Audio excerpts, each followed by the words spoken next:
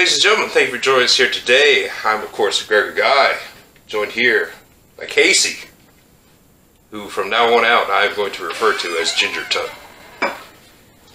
And for your viewing pleasure, we have a very special guest here today. We have my mom.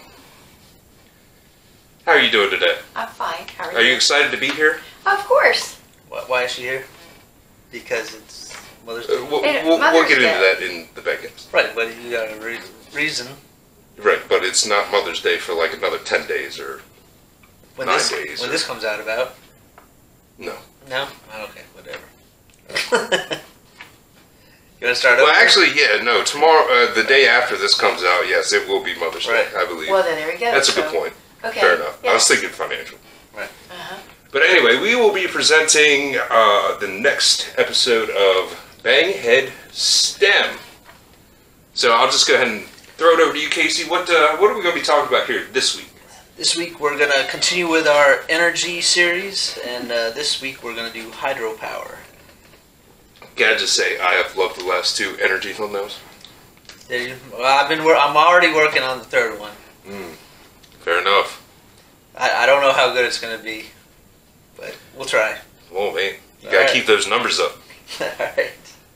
So, what is hydropower?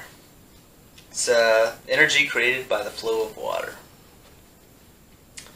6.3% of total U.S.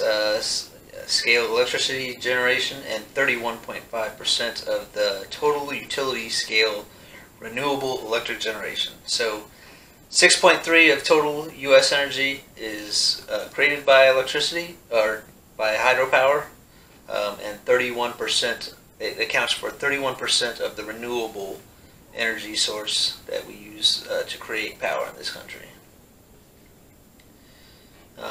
It works by basically water flowing through a pipe or a penstock and pushes against blades and spins a turbine and a generator to produce electricity.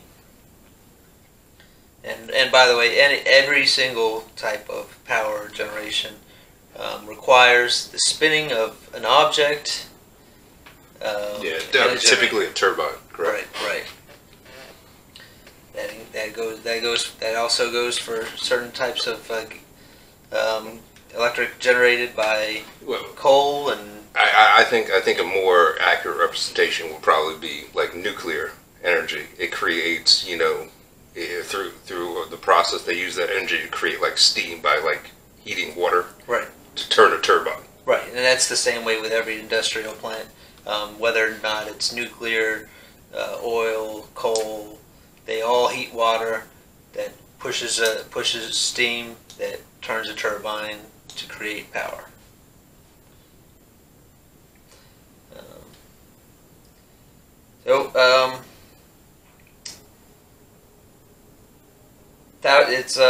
Hydropower has basically been around for thousands of years. People have used hydropower to create power, not specifically through electricity, but just a paddle wheel going down a river, and they would use that to grind grains down. And famously, you might have seen like wind power in the Netherlands, where you got the big wind towers, windmills. And basically, those do the same exact thing, where they spin and it spins gears down the bottom and crushes grain, and that's what they were for. They're not just for looks. They do look cool though. They do look cool, yeah.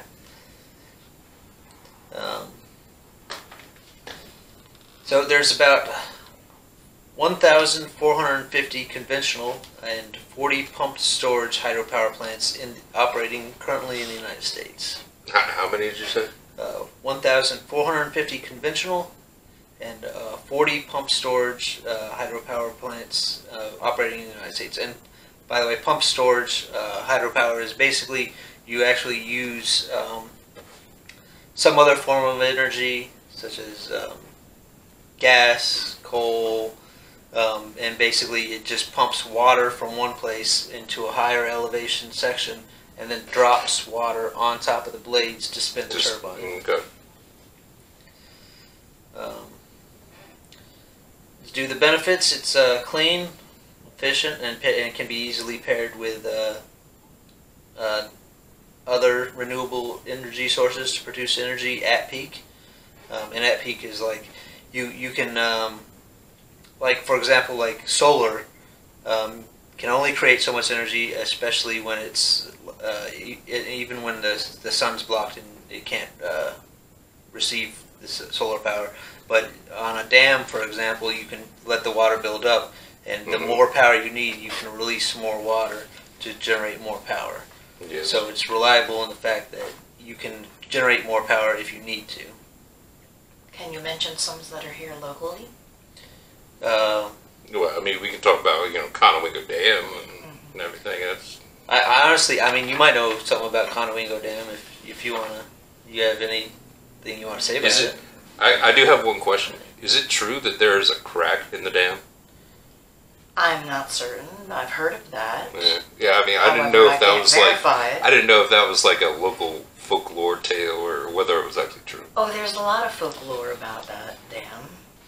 Well, I mean, I'm going to get to it here in a little bit, but water is extremely erosive, and it's definitely good. Every dam needs upkeep and maintenance, and they all have their issues with it. And anytime you have some kind of piece of equipment that requires the use of water, if that equipment's breaking down, it's normally water-based. Almost 99% of the time, it's always water-based because water is water creates corrosion. Yeah, right. Yes.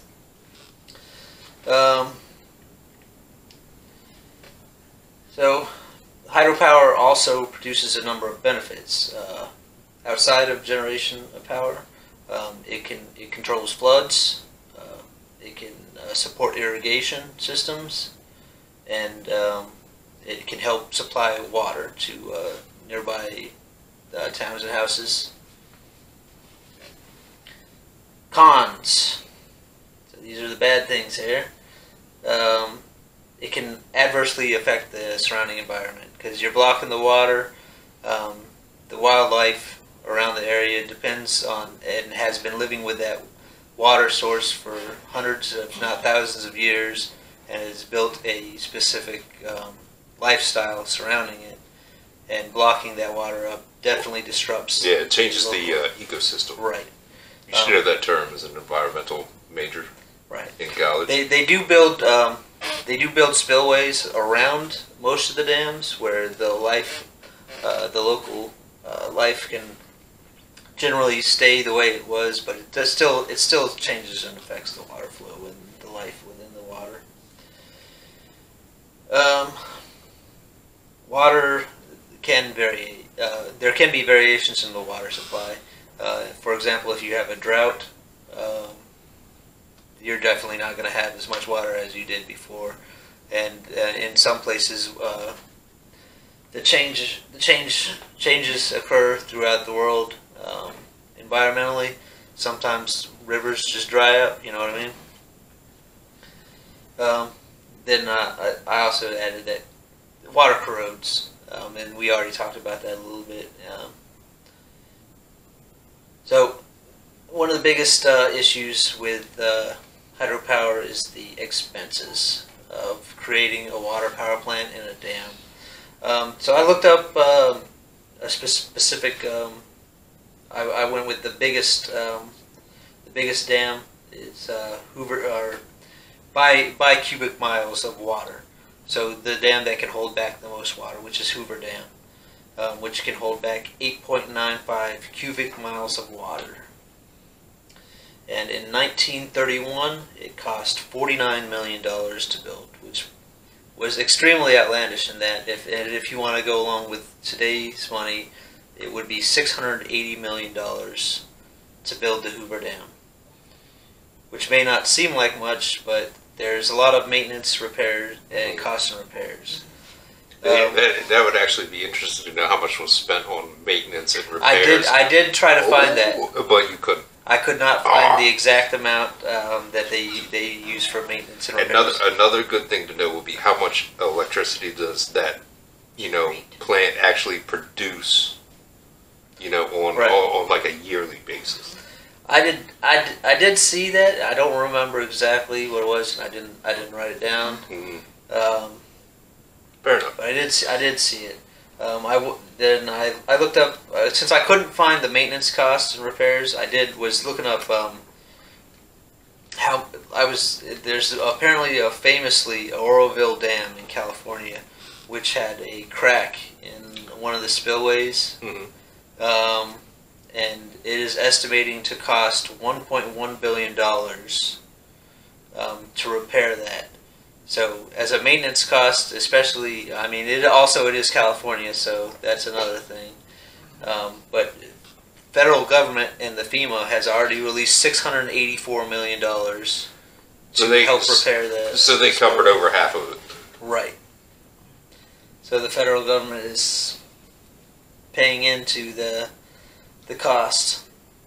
And also, Hoover Dam, by the way, is still being paid for by the people of Nevada. $5 million a year is being put back into the federal government from the dam. And that's covering, that's paying back for the building, the maintenance. From the state government or the federal government? The federal government. Oh, okay. Okay. Just wanted to clarify. Right. And that's all I got for hydropower today. Hydropower. There you go. You heard it here first. Water makes electricity if you use it right. So, Casey, I'll just go ahead and say thank you for putting that presentation together. Any comments on hydropower? Do you think it's beneficial for the environment? I would assume it is a very clean energy source. It is a very clean energy. It definitely is dependent. The biggest problem is that it has to be near a waterway. You have to be near a large waterway or a river, and it also affects the environment nearby. Fair enough. Well, yes. There we go. Ladies, like I said, once again, thank you for putting that together, Casey. Mom, thank you for joining us for this episode of Banghead STEM. We talked about hydropower. Ladies and gentlemen, I'm of course Gregor Guy, and thank you for watching.